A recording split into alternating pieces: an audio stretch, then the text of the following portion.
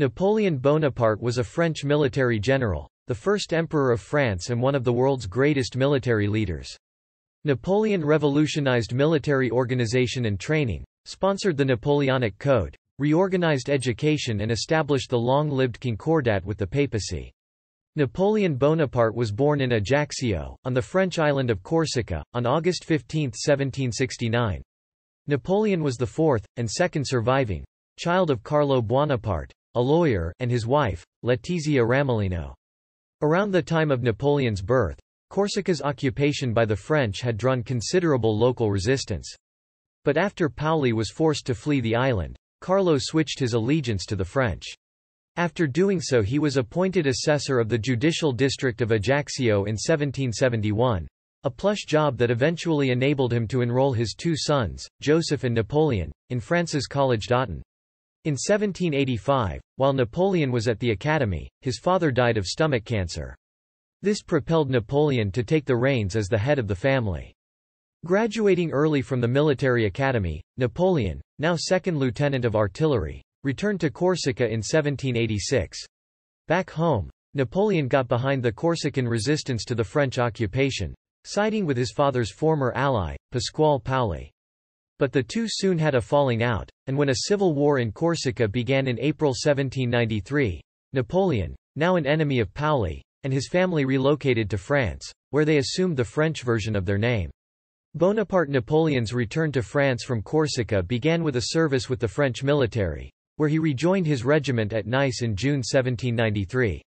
Napoleon stood about 5 feet and 7 inches tall, making him slightly taller than the average Frenchman of his time. Much has been made of Napoleon's height, and legends claim that he was unusually short, giving rise to the term, Napoleon complex, an inferiority complex sometimes associated with people of short stature. Some historians attribute the myths about Napoleon's height to British propaganda. The young leader quickly showed his support for the Jacobins, a far-left political movement and the most well-known and popular political club from the French Revolution. In 1792, 3 years after the revolution had begun, France was declared a republic. The following year, King Louis XVI was executed.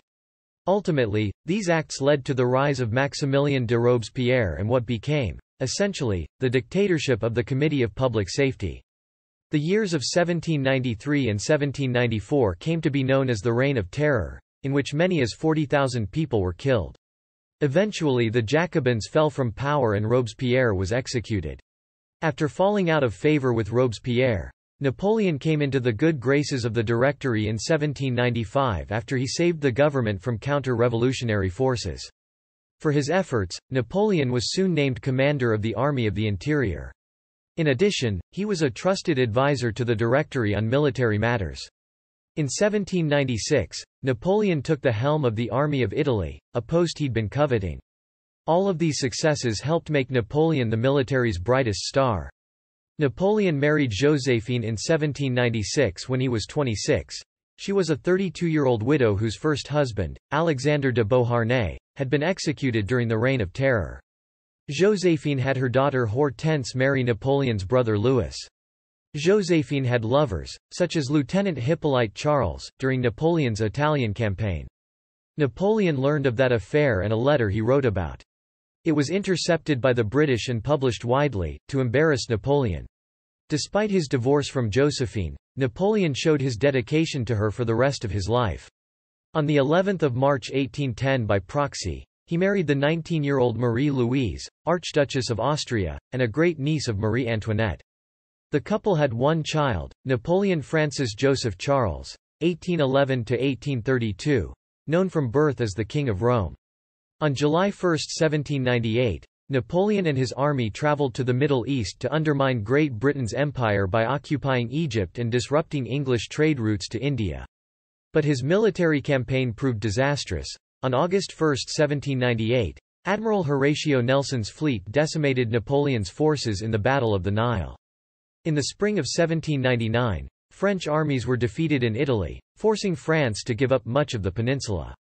In October, Napoleon returned to France, where he was welcomed as a popular military leader.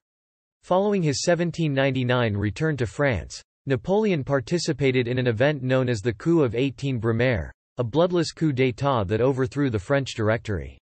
When Napoleon was named first consul, he became France's leading political figure. At the Battle of Marengo in 1800, Napoleon's forces defeated the Austrians and drove them from the Italian peninsula. Additionally, with the Treaty of Amiens in 1802, the war-weary British agreed to peace with the French, although the peace would only last for a year. The Napoleonic Wars were a series of European wars lasting from 1803 to Napoleon's second abdication of power in 1815. In 1803, in part to raise funds for war, France sold its North American Louisiana Territory to the United States for $15 million, a transaction known as the Louisiana Purchase.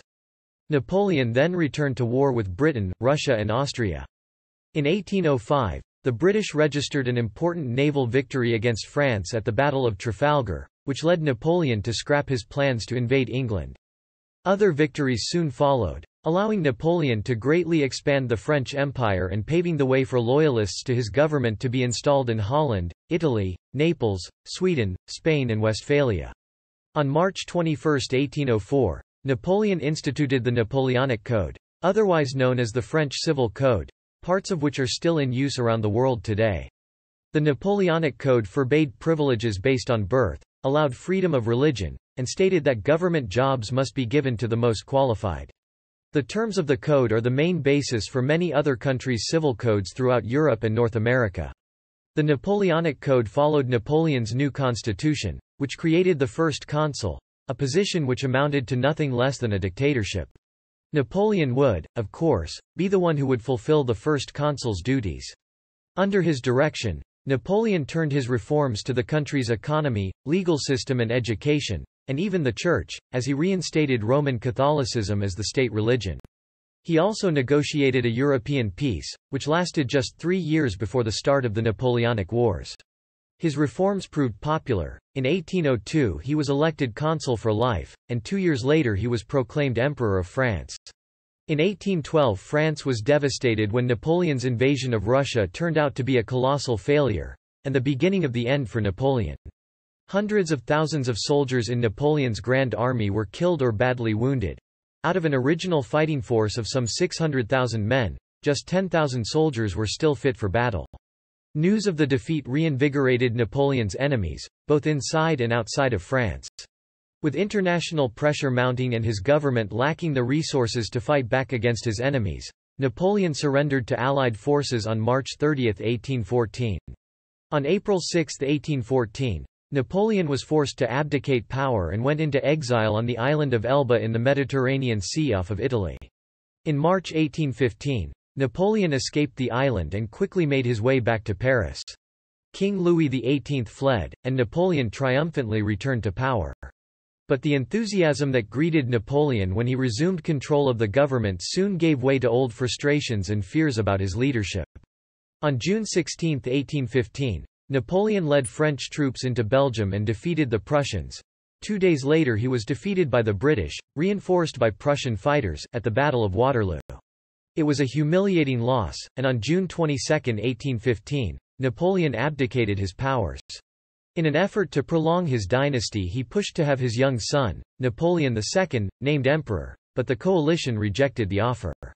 After Napoleon's abdication from power in 1815, fearing a repeat of his earlier return from exile on Elba, the British government sent him to the remote island of St. Helena in the southern Atlantic. For the most part Napoleon was free to do as he pleased at his new home. But the tedious routine of life soon got to him, and he often shut himself indoors. Napoleon died on May 5, 1821, on the island of St. Helena at the age of 51. By 1817 Napoleon's health had been deteriorating and he showed the early signs of a stomach ulcer or possibly cancer. In April of that year, the diaries of Napoleon's valet, Louis Marchand, were published in 1955, leading Sten Forshoved and Ben Weider to propose arsenic poisoning as a possible cause. Arsenic was used as a poison during the era because it was undetectable when administered over a long period. According to a 2007 study, high levels of arsenic in Napoleon's hair shafts suggest he was murdered. Napoleon's tomb is located in Paris, France, in the Dôme des Invalides. Originally a royal chapel built between 1677 and 1706, The Invalides were turned into a military pantheon under Napoleon. In addition to Napoleon Bonaparte, several other French notables are buried there, including Napoleon's son, L'Aiglon, the King of Rome, his brothers, Joseph and Jérôme Bonaparte, generals Bertrand and Duroc, and the French marshals Foch and Lyautey.